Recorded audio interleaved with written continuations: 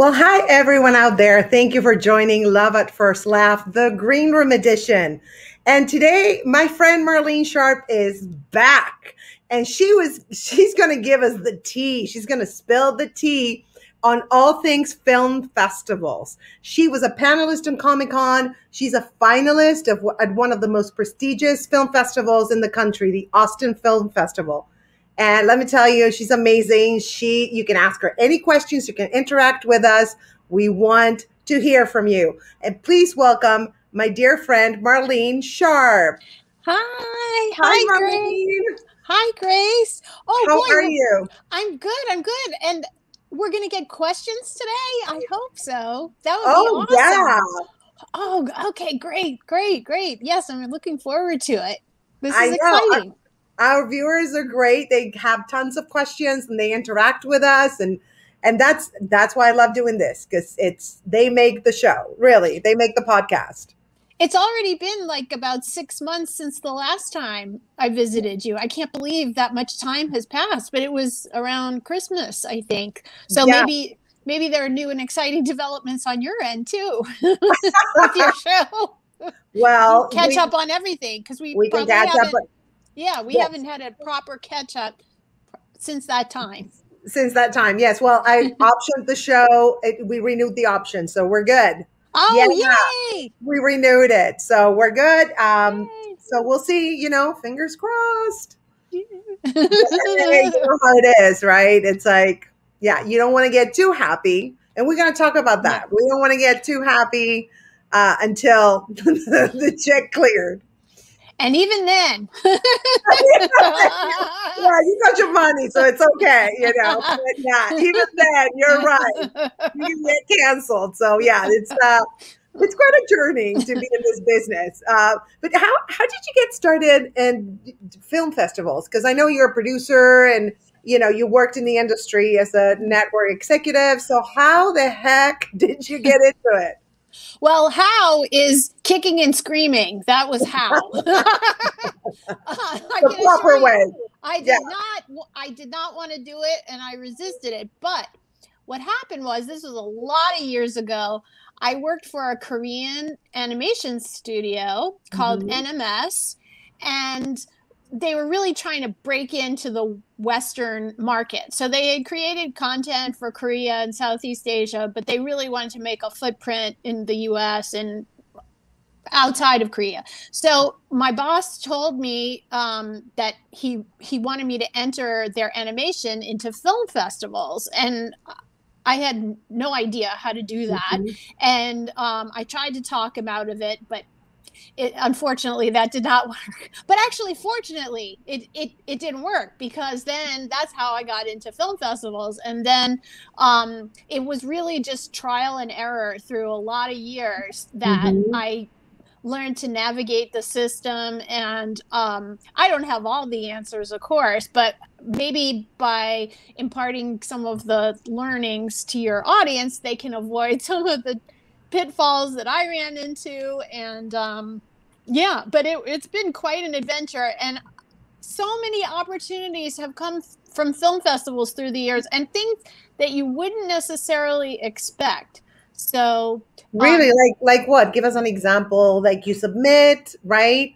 And then you get picked, and what happens next? So let's see. One example is I entered a couple of projects into a festival called Script Summit. Shout out to Script Summit and Jeffrey Calhoun, the festival director. I'll have to tell him that he's making an appearance here today.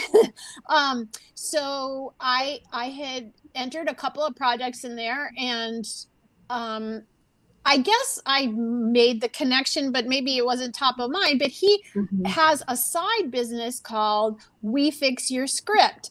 And so I had two different projects that had entered at different times, and both of them placed. One got second place, so I got a nice certificate, and the other one was like a finalist, I think. But anyway, after the second time I had entered, he contacted me and he said, would you be interested in coming on board as one of our staff consultants for We Fix Your Script. Wow. And so it's wefixyourscript.com, and it's a group of, I think maybe there's between 6 and 10 consultants, and we all have different areas of expertise. And there's a menu of services, and so people can choose, like if they're working on a script and they're having trouble with I don't know, character development, or maybe they want to do a Bible or a lookbook or something like that. If they have some specific issue that they want to work on, they look through the menu of services. They can also get just like general notes on scripts and things like that. So he asked me to come on board, and then people can look at the menu of services and then also look at the consultants who are available.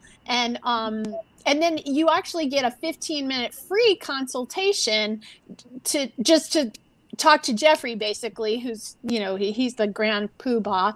And so he'll do like an overall evaluation and advise you on, like, okay, I think this consultant would be the best for you, and this is what we advise, like a polish or a, he rarely recommends a page 1 rewrite, but if somebody wants it, that's possible too.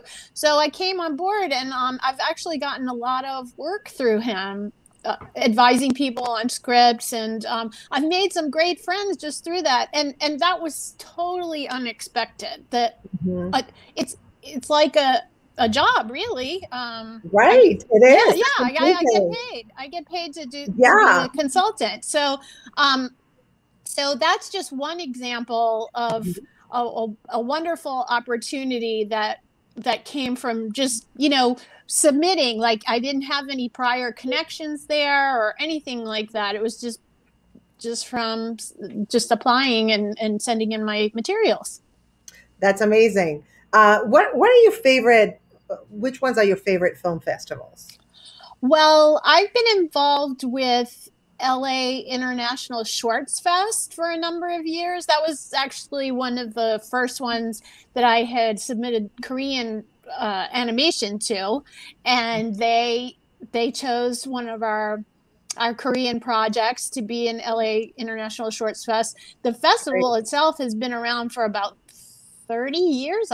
This might be their 30th anniversary, or maybe it's even 31 or 32. I'm not sure. But Robert Arntz, hi Robert, shout out to you, because he's been really great during the years. Oh, and this is another unexpected opportunity. So I've submitted short films to him, many short films through the years, both like personal projects and stuff for my employers. So that's something else you can do. It's inexpensive marketing, basically. But Robert, I don't know how we got to talking, but another thing is, it helps if you're a busybody and you like to talk to people and you just like ask a lot of questions. Some people are, some people will engage, and Robert was one. And so he wanted to know about animation, and I guess he was intrigued that we were entering something from Korea. And so through the years, he's asked me to do panels for not just panels, but like to organize them, like to invite professionals from the animation industry to come, and then I moderate the panels and so forth. And so and then I was very fortunate in 2019 that I had entered a script in the competition, and there wasn't any funny business. It was strictly merit only, but I won. Yay! That's awesome. Yay! My script won the festival. So then my script got a staged reading by the Groundlings. Wow, that's huge. Yeah, so the Groundlings came, and it was in North Hollywood where they did the reading. It was the festival where the part where they showed the movies was the Laemmle, North Hollywood, and then across the street from that is a venue that's like a bar and grill type of thing, and they have a nice room in a big banquet room in the back, and that's where the reading took place, and it was really, really cool. So yeah, again, like, I had no idea that a reading would be taking place. Like, that wasn't part of. That's So amazing. yeah. Yeah, that's great that you got that far. That's awesome. So let's say I have a script, right? Hmm. And I want to submit it to film festivals, not just because I want to win, but because I also want to network. Like you said, it's a Yeah. good way to be seen. Now, there's so many film festivals out there. How do I know which ones are good for my type of script? Sure. So that's a good question, and it. Luckily, there are two outlets that are really good resources. They're actually, I think, the two go to places for entering scripts into various film festivals. Excuse me, and they're, I call them festival aggregators. I don't know if that's the Hmm. correct term, but one is filmfreeway.com and the other one is coverfly.com. Hmm. And so you go on these websites, it's almost like applying for a job, like if you're applying through a classified ad on Indeed or LinkedIn or wherever. You go to the site, you create a little a profile for your project. So they it's done in stages. You know, you can upload an image if you've created an image for your script, or you don't have to do that. And maybe you've had some press. You can upload that. You know, just to make a nice little profile page for yourself as a writer. And then if you want to Right. put like a log line about your script, Hmm. and then you upload the script, and then you have this profile, and then there are, There it is. yes, filmfreeway.com. There you go. Okay. There you go. So let's say I want to Yeah. submit something, right? So I sign up first, right? Yeah. Yeah. So you Obvious. can create like an overall profile for yourself as a filmmaker or a writer or both. You know, you can include as much or as little as you want. I don't think there's really anything that, like, there's not a required amount of stuff. You'll Yeah. see. And some of it you can put links, some of it you can upload files, and then so you have you make the profile, and then you can search. They have a database of I'm not kidding you. Film Freeway has like 10,000 plus festivals and competitions Oh my on the, yeah, gosh. it is crazy. There So, you oh are. yeah, yes, there's my profile. Yay. So this is great because you have your profile here with all your Mhm. information. So I'm sure a lot of people go industry people go through this, Maybe, I right? guess. Why Well, yeah, not? when they're judging for sure. Yeah. Yeah, yeah, definitely that. And then also, I like to refer people there because Hmm. um, often applying for jobs, or well, yeah, for me, applying for jobs often involves a writing sample or some, you know, you want to emphasize the fact that you have experience as a filmmaker or content creator. Exactly. So then I can give people the Film Freeway link, and then it has all the things that I've submitted through Film Freeway through the gosh, when did I sign up with Film Freeway? Probably, I think it was when I was working at Sega. So probably 5 plus years ago, five, Hmm. 6 years ago. And so I have a number of things that I submitted for Sega on there, and some other consulting clients, as well as my own stuff. So I have a mix of video and scripts. And so somebody who's just curious about me can go on there and they can see Hmm. the awards that I've won. They can actually read the writing samples. They can watch the videos if they want. It's like a nice portfolio, Hmm. and the site will capture a lot of the stuff. Like you don't have to list necessarily all the awards. Once you've won something, then the festival goes and enters the information that you're the winner, and then it's Hmm. kind of like a little icon gets pasted onto your profile or something like that. I don't know Nice. how else to explain it, Yeah. but Yeah. Yeah. you get Yeah. like a I little get it. badge. That's what it Yeah. is. It's like a badge. So yeah, so it's a great marketing tool, and it's absolutely free to sign up. So you can go. It's like creating Yeah. a profile on, like I said, a job posting site or Craigslist or what have you. And then the time spent creating the profile is significant. It's kind of so expect to spend time making your page look nice, but then it's really just a couple of clicks of buttons to submit after that. And that's so valuable. It's so easy, so much easier. Yeah. And you can search there's a search function, but also there are so many filters that you can use to find the festivals that apply to you. And you can put favorite certain film festivals, and then get an alert when the deadline is coming up. So you don't have to submit right away. It's not like a panic. And usually most of the festivals have a countdown, like they'll have like early bird submissions, and that's when it's the cheapest, all the way up to like late, extremely late, emergency submission or whatever. Right. But it's always more expensive. Yes, the rush is always more expensive. But as far as cost, I was going to ask you that. That was my next question. Like, what is the average cost? Like, anywhere from what to what? Yeah, it's all over the place. Really? So it goes from zero.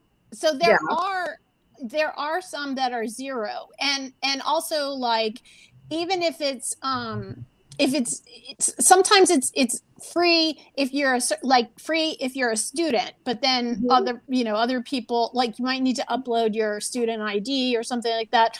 Or if sometimes there's like a secret, well, it's not really a secret, but a special place on the site that has deals, and they update it kind of randomly. And so sometimes this festival will have like a waiver code for like 24 hours. So you can sneak in there, and I think Blanche has something to say. Yeah, so Blanche is very familiar with, because Blanche was in a film that has a profile on Film Freeway, and we've been in a lot of film festivals with Blanche's film called Blanche's. She knows a lot. Yes, she's got a lot to contribute, actually. And Blanche, you want to say something?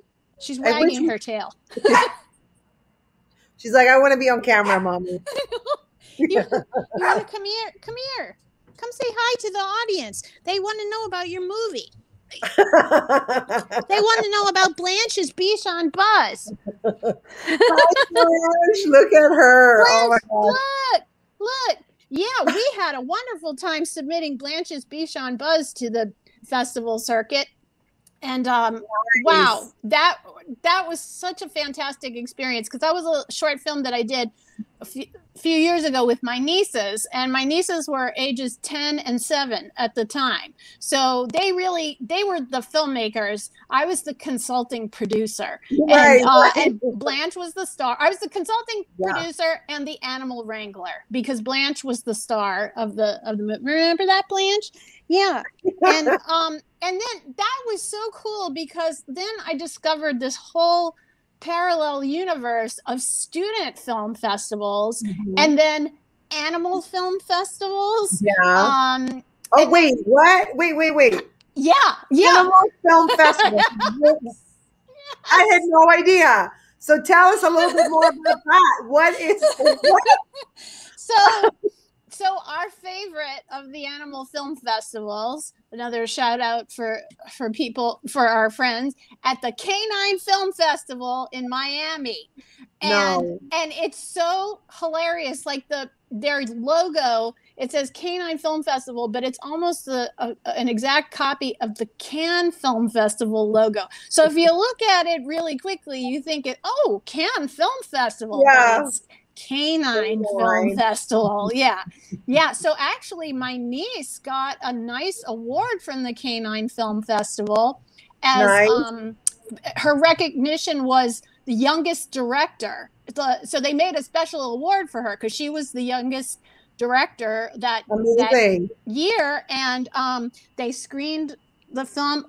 Unfortunately we weren't there to go to the screening. That's the one one thing, it's always so much fun to go to the film festivals, but it's not always feasible. When do you So, know that your project is ready to be submitted? well, well, if you work for a company, usually you'll have a boss who tells you, Yeah. or you can ask, Mhm. that. So although a lot of companies do not see the value of film festivals, they think it's like it doesn't apply to them as a company, Wait, and when you say so a company, what are you talking? Because I'm thinking like if I have a script or a film, I submit it. When you yeah, say a company, are you talking about a certain production company that you work for?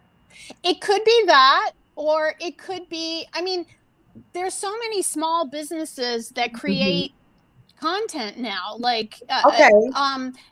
there are film festivals, or I call them film festivals, competitions for everything now, like Yeah. podcasts. There's Right. like advertising, and not it, believe it or not, 10,000 plus festivals is not the sum total of all the contests in the world. It's a lot of them, but Wait, 10,000 plus? yeah, So on Film that's what I'm Freeway. Yeah. saying. Like, okay, so how do you know which one to apply for? Do you do your research? Like, do certain festivals have more like comedies or dramas, or so how do you gauge that? How do you get knowledge about what to So submit where? I'll talk specifically about Film Freeway because that's my go-to source. That's your thing, Yeah, yes. I'm not 100% certain about Coverfly. I know people who use it, and Yeah. I think that's 100% for scripts. Whereas Okay. Film Freeway, it's for short films, it's podcasts, it's for screen content, audio Mhm. content, and then it's also for scripts too. So that's why I like it, because it's like one stop shopping. But certainly Yeah. Coverfly is a very similar resource and excellent for just scripts. But you can search. This is one thing that I really love about Film Freeway. You can search the various contests with filters. So, like, there's one filter that you can do for Oscar qualifying festivals, because Hmm. and that what that is a festival. It's usually for short films, although I guess short films and documentaries. So in some of the Oscar categories, you need to have at least one of these Oscar qualifying film festivals, Wow. which include like what you would think, Sundance, the Cannes Film Festival, some of the Mhm. really famous ones. But then Yeah. there are also ones that are under the radar. And actually, LA Shorts International, the one Mm. that I've been involved with for a number of years and where my script won, that's an Oscar qualifying film festival for animated shorts,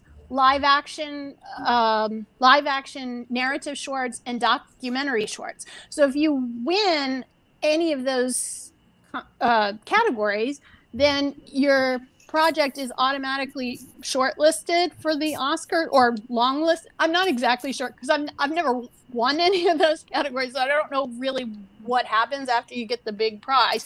But it's definitely something you can brag about. Yeah. That I do Good. know.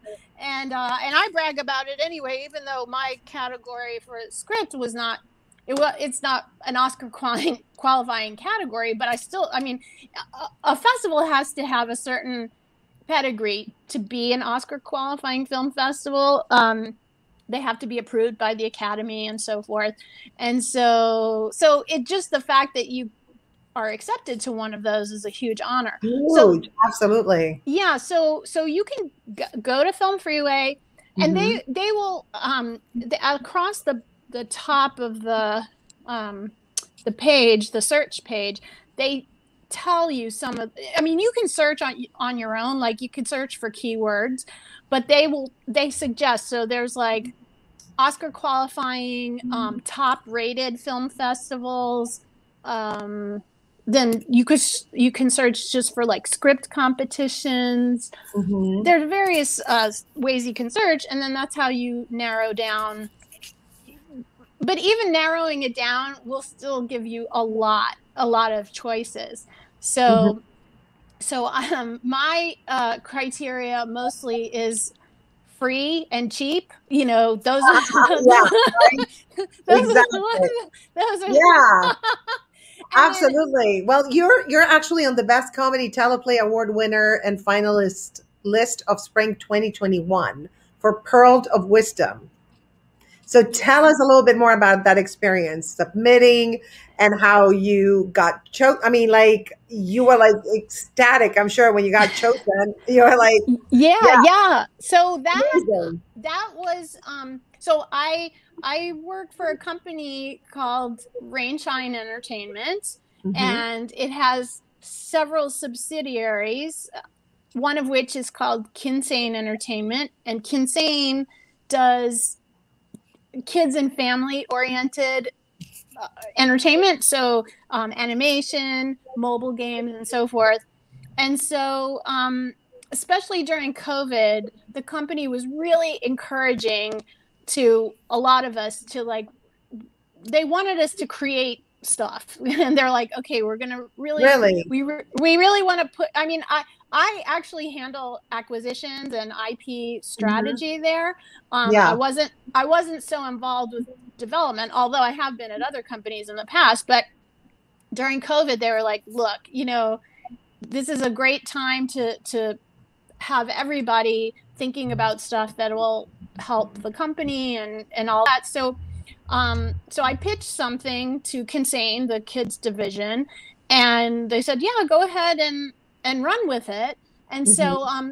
so before I even did like character breakdowns or a Bible or anything, I wrote a sample script because I know for a lot of people that's kind of the end of the process, but I like to write scripts early on because it helps me to organize my thoughts and to shape the characters. If I can nail their voices and Hmm. what they their dialogue, then I find it so much easier to like retrofit everything Yeah, else. totally. And their backstories and who they are. Once you know who they are, then you can put them all together and make Yeah. them interact and you know their relationships and how they deal with each other. So yeah, I'm the same way. I do the same thing. Yeah. And it was helpful. This was it's a kids project, so Mhm. it's intended for animation, and it's about kids in middle school. So I thought it was really important to have like these very distinct personalities Right. and voices.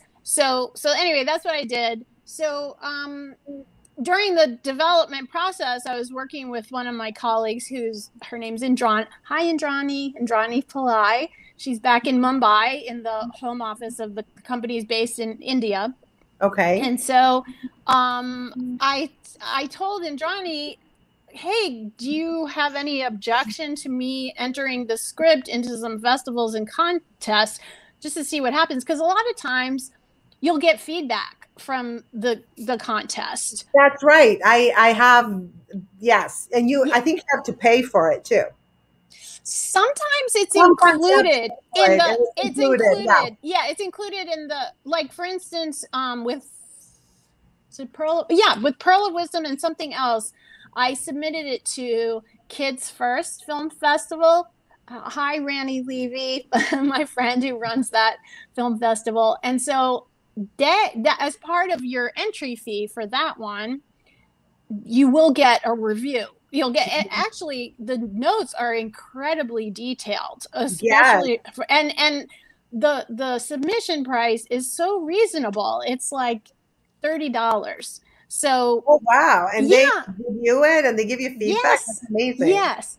And so so yeah, so I was explaining to Indrani because Indrani wasn't so familiar with the process of submitting for film festivals. So I said, Mhm. look, if nothing else, it's just a very cost effective way to market, you know, just to get the company's name out there, because you don't know who's judging these festivals. Some festivals are associated with big companies, like, you know, HBO is usually involved with some of the comedy festivals, or, you Right. know, a variety of, they'll have judges who are Mhm. somehow on staff or consultants or whatever for larger companies. So I said it might be worthwhile just to see what happens, see if the project gets any attention. So she's like, yeah, okay. I don't think there was very much expectation. I think, I mean, not that she didn't like it or my other colleagues didn't like it, but they'd never been part of that process before, and they were just like, oh, okay, if you want to take the time and do it, and if you want to spend your money, go ahead. So I did, and oh my gosh, it was like the best feedback that I've ever gotten for any of my submissions. Like, I tried to pick stuff that was let's see, here's my very my algorithm of submissions is based on how much it costs. Do I know anybody affiliated with the film festival? Have I been a part of this film festival before? How likely am I to get in this festival? So if I'm going to spend money, then I want to be pretty sure that at least someone will read my submission or watch my film. And I haven't ever had an experience where I thought somebody ignored my submission, but I have heard stories. I don't think they do. I don't think they do. But like, do you think that knowing somebody, can you like email them or let them know that you submitted? And do you think that helps you? I think it helps in certain situations. For example, okay, this is a funny story. I submitted something for a previous company that I worked with. I worked with a Japanese animation and video game company called Level 5. And so I submitted our, we had some animation, so I uploaded that, and I was submitting that into festivals. And then I was also submitting a Bible that was really beautiful, the art, and I had worked on the text along with other colleagues. And so I was proud of it. So I made profile pages. And so we put all the materials up there, and our profiles, our project profiles were so lovely. So I was like, oh, this is going to catch people's eyes no matter what, because the art is like top of the line. Nice. And so unfortunately, some fans of the video game, so the video game had already come out in Japan. It hadn't come out in the US or any other territories yet. But this company, Level 5, has a pretty strong fan base. Like, people know the games they have, and the TV shows associated with the games. Yokai Watch is one of their properties. So even though these profile pages were private, somehow fans who are looking for stuff like that hacked into the Film Freeway site, and they started posting it online, and it went viral. They're like, Snack World is coming to the US, and because it's in English, because it was only in Japan, so they figured, oh, here's art and text, and everything's been localized to English, so that means the game's going to come out here. And it got out of hand. And so then Nintendo got involved, because the game was going to be coming out through Nintendo. And so they were like, wait, you guys are under NDA, and we don't want people to know about the game yet, and all this. Right. So we had to pull everything down, because we couldn't stop it from going viral. It did, and I got in some trouble for that, but it really wasn't my fault. I mean, I didn't tell anybody. I was just submitting it to the contest and festivals.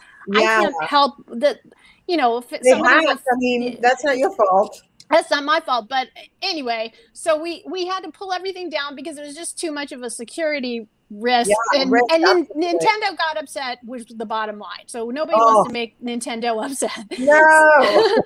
So we pulled everything down. And so then I had submitted to some festivals where I had already participated. And one of them was LA Shorts International Film Festival. And so Robert Arnst, such a gentleman and a wonderful person, he contacted me. He's like, Marlene, I know you submitted something, but my team is trying to access your videos, and it's saying that, like, there's an error message, your stuff isn't there anymore. And so, like, what happened? So he wouldn't have done that if he didn't know me. And so I explained the situation. I was like, look, this security breach and whatever. And he's like, well, can I see it anyway? Can you just send me the video file on your own, and then we'll keep it really hush hush. And so I said, okay. So I shared the file privately, through an FTP site, and we ended up getting accepted into the festival. Good. And so I thought, I was so disappointed at first, because I thought all the work to create the profiles and whatnot, and this was a big waste of time and blah blah blah. But then I had made that relationship, and sometimes it's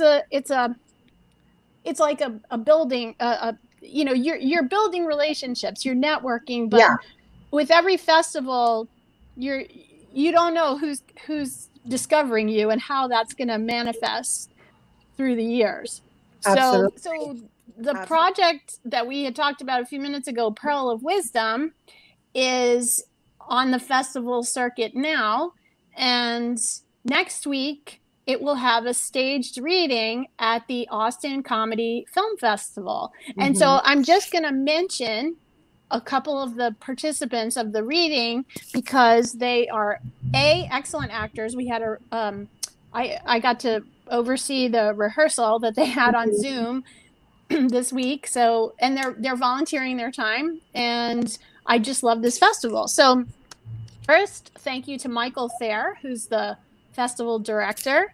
And then the actors are Bara Kim, Chase Yee, Mandy Smith, and Topaz McGarrigle. So they're all grown-ups who will be playing middle schoolers in this stage reading. So I was fortunate to be picked as a finalist. And if you're in the Austin area and you want to go to the reading, you can buy tickets on Eventbrite. And then so that's what I'm really excited about now. And then there are some other film festivals where Pearl of Wisdom is competing.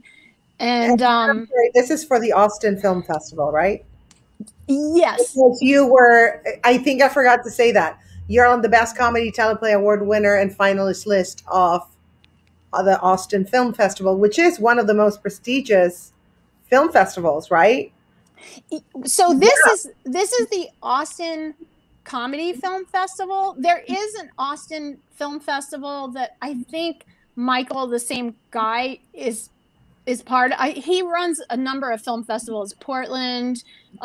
He does one in Atlanta, but this is specifically for comedy. So there are like 3 festivals running concurrently. I'm not exactly sure of all the ins and outs of it, because there's a lot of stuff going on in Austin next week, apparently. And so there might be a loose association with the Austin Film Festival as like a banner, but this part of it is the comedy, Austin Comedy Film Festival. And then they also do one called Austin After Dark Film Festival, and then Austin, what does it call the other one? I don't know. You can go to filmfestivalcircuit.com, or you can search Austin Comedy Film Festival, and then all of Michael Thayer's various endeavors will come up. And he's like, I mean, this is his life, is film festivals. So but there's a lot going on. So I'm really excited about that. Yeah. And another thing I'm super curious about is you were a panelist on Comic-Con in San Diego. That is freaking huge. Like, oh my God. Okay. So I know that you're an animation person and a cosplay, and like you do all the cosplay stuff. You love that. I know you love that. I'll wear a costume for anything. Yes. Oh my God. That is true. So how did you get the gig? I mean, I know you're amazing, but how the hell? I mean, that's like huge. Yeah. Well, I am a huge fan, and not just a fan, but like a busybody, as I mentioned before. But like, I love to find like the sneaky backdoor, but like legit. I'm not like the college admissions scandal. And look, it's always better to be asked to get in something legitimately with an invitation or whatever. That is the best. But then when that doesn't work, you need to try something else, or else, then you just resign yourself to not doing certain things. Yeah. And so I think I don't know. I don't know how it turns out. Okay, what happened was a friend of mine became in charge of this new division of Comic-Con focused on VR and AR. So like virtual reality, augmented reality, video games, and it's an official part of Comic-Con, but it's held not in the main San Diego Convention Center. It's held in one of the satellite locations. So San Diego Comic-Con in a normal year, a non-COVID year, takes over the entirety of downtown San Diego. So my friend Mark Murphy, he was fortunate enough to be in.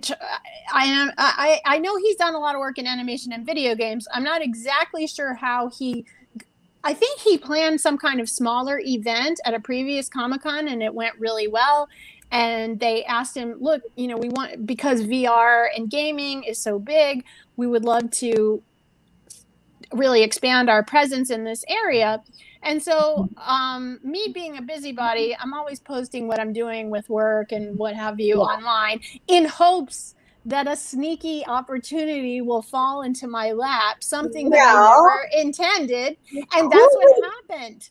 Yeah, like LinkedIn, you put like our show, like when we did last time, the podcast, and tell the audience who like reposted it. Oh, Jeffrey Reddick. Oh yeah, yes, of course. Hi, Jeffrey. I know, how awesome is that?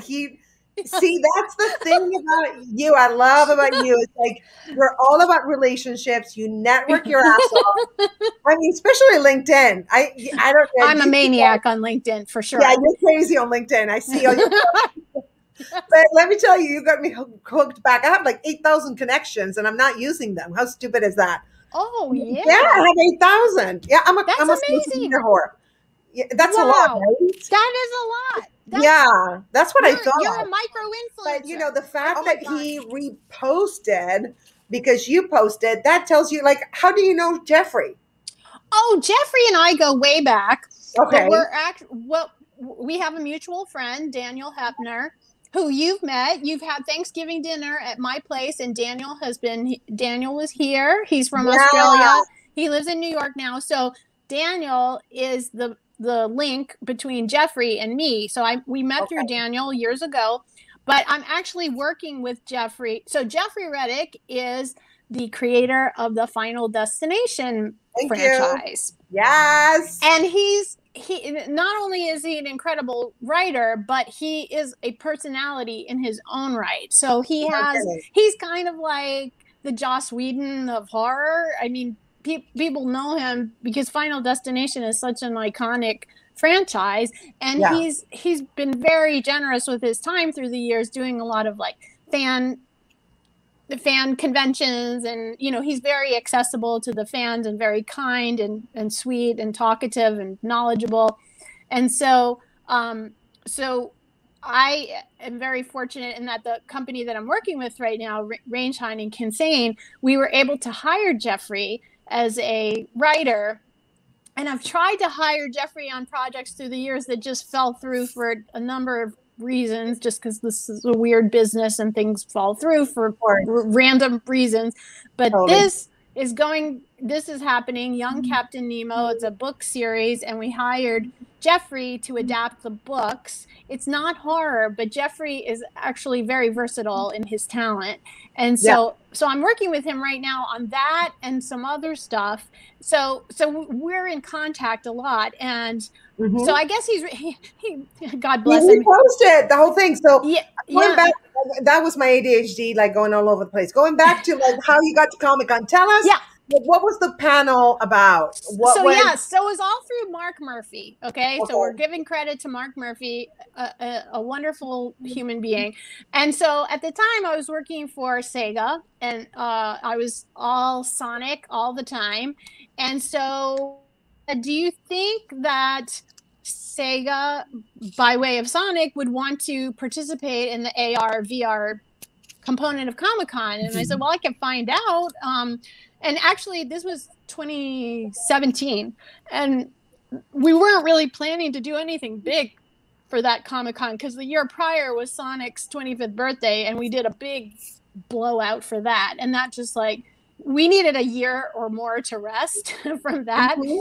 And so at first the answer was no, we're not going to do anything for Comic-Con 2017. But then Mark really wanted Sega to participate, so he kept offering us these unbelievable deals, like free booth space and converting all of our Sonic Boom episodes into a large screen format so that they could screen them on a dome. And like, I mean, all this stuff that like, the free stuff that we had thrown at us was out of control. So of course my bosses were like, well, maybe we could do that. So we ended up having a big to-do. We did a Sonic music concert at Comic-Con that year.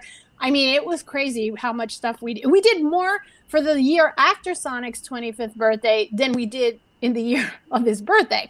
Wow. So I was already going to be there, and I was like the point person for all this stuff going on. So then Mark was like, well, we have this other panel that I'm putting together, and it's called World Builders. It's a World Builders panel, and I'm going to have a variety of people on the panel to talk about how you create franchises. And it's not going to be specific to one franchise. Like a lot of the Comic-Con panels, like it's just about X-Men, or it's just about right. This was more of a generic kind of topic. Yeah, it's like, how does something become a franchise, a big franchise? So he's like, do you want to be on the panel? So I was like, of course. And I was on the panel with like somebody from Lucas. Actually, I think there were two people from Lucas on the panel. There was somebody who was like part of the part of Oculus, the Oculus gaming VR technology. Yeah. There were a bunch of other, like somebody from oh gosh, what company was she from? Not EA, Fooey. I can't even remember. But it was a lot of big important people. Let's just say that.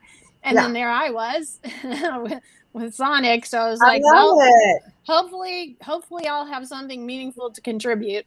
So I thought the least I could do is just wear a Sonic shirt, and maybe that will tickle people. So yeah. So I was the only one wearing Sonic. I was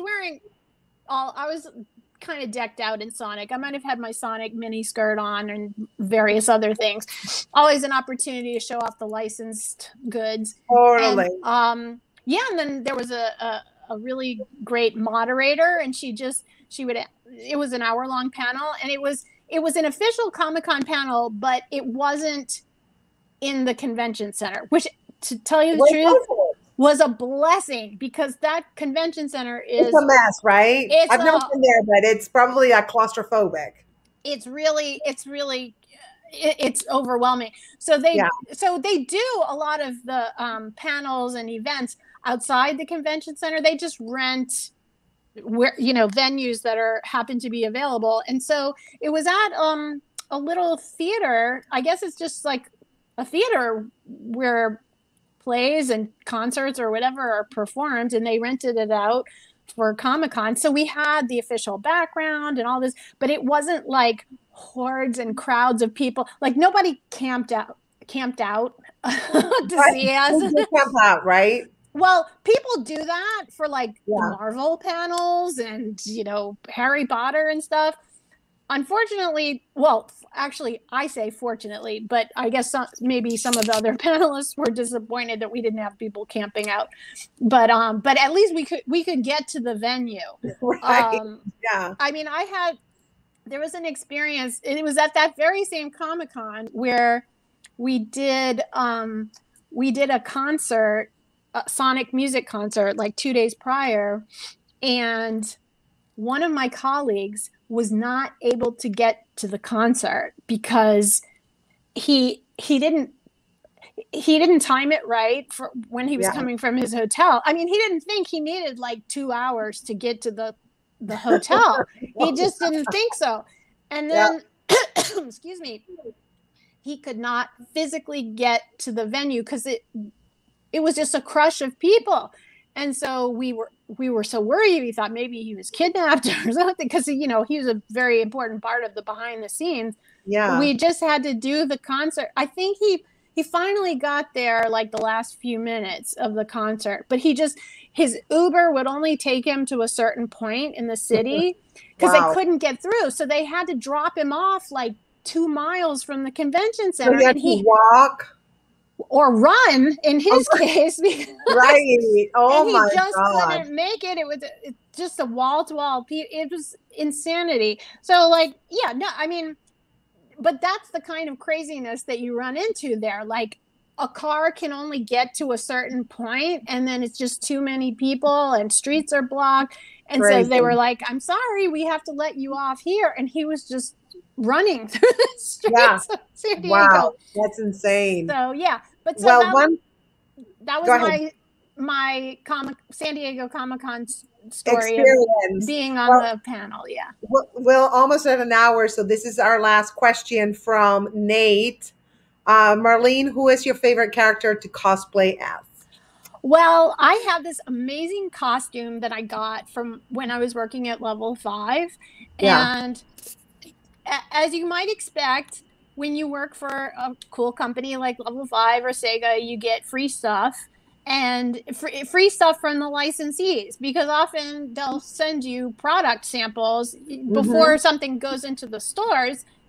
Somebody needs to look at it and approve it, and then what happens to those samples? The employees take them home. So so I got this amazing, so cute, it's a little dress and a hat. And I got the wig. The wig was separate, but I did get the wig from Level 5, and it's a costume of, it's Jibanyan from Yokai Watch, who's like the main yokai of Yokai Watch. And so, but it's a real like girly interpretation of Jibanyan. So it's a little dress. I mean, Jibanyan is a male orange cat with two tails. I mean, not two tails. Do you have two? Okay, I'm getting him confused with Tails from Sonic. He does have two tails. I have no idea. You can just anyway. I have no Sorry. clue. I'm apologizing to any fans out there who know the mythology of all the various places where I've worked. Clearly, these things do not stick with me because my brain is too full of them. But the point being is that this is an awesome costume, and I love it. And even though I don't work for Level 5 anymore, I do like to wear my Jibanyan little dress. It has the little tails sticking out of it. It's an orange hat. Oh, and then I have a really cool cape that also came from Level 5 that I accessorize with that. And I wear a blue wig just because the blue looks really nice with the orange.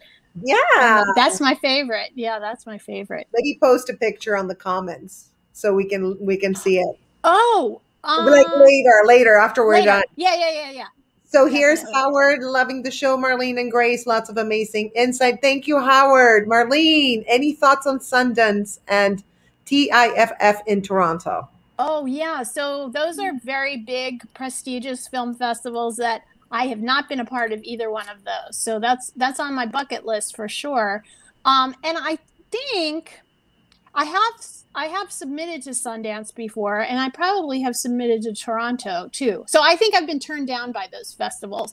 Some of the bigger festivals like Sundance, I don't think that you can apply through Film Freeway. I believe Sundance is one of the exceptions where you have to go on their website, download their application, and jump through all those hoops. I could be wrong, but I have submitted there. I haven't ever gotten accepted, and that, it does take an emotional commitment, and it does take your personal resources to submit. Plus, it costs money, and so I think when I get rejected, it takes the wind out of my sails, and it makes me not necessarily want to submit there again. And so, well, you have to keep going, I guess, right? I mean, yeah, but except I didn't with Sundance. So I gave up after. I think I tried a couple of times for various employers, and then I was just like, look, I would love to be in Sundance and Toronto. Those are fantastic film festivals, but I feel like, well, I haven't been there yet. nobody knows me, so it's more like a shot in the dark for my stuff to even Yeah. break through and get Yeah. because I can't prove this, but I have a feeling that a lot of times if they get like 10,000 submissions, I don't know how they would possibly be able to review everything. And so some just have to get lost in the shuffle. And I figured that would be mine. So so while I love and respect both of those festivals, I kind of gave up on them, and I haven't pursued them. But they're worth pursuing if you've got a more hardy constitution than myself. If you can take the rejection. The rejection, absolutely. So here's Nate. Marlene Sharp, has anyone ever told you looked at the assistant principal McGee from the film Pitching Tents on Amazon Prime? Oh my God, so Ren, hi Nate. That's because I am. And on that note, yes, busted. You got me. Busted. Well, thank you everyone for your wonderful questions. Thank you, Marlene, for all the incredible knowledge and the stories and the fun stuff that you shared with us. I really appreciate it. And where can people find you? Oh, you're so welcome. Where can people find you on social media? Well, LinkedIn for sure. Like I said, I'm a maniac on LinkedIn. I'm also on Facebook and Instagram. My Instagram handle is sharp6250. And I'm on Twitter as Diva Marlene70. And what else? I'm on Film Freeway. It's filmfreeway.com/Marlene Sharp. You can find me there. Yeah. And also my website for my company, Pink Poodle Productions. It's just www.pinkpoodleproductions.com. Awesome. Well, thank you so much, Marlene. And everybody follow her. Thank you. You can ask her questions, and she's amazing. She's a very generous person too. So very unusual. Thank you. Very unusual in this industry. So I really appreciate it. Exactly. All right. Thank you, everyone. And I'll see you guys next Sunday at 7. Bye. Bye.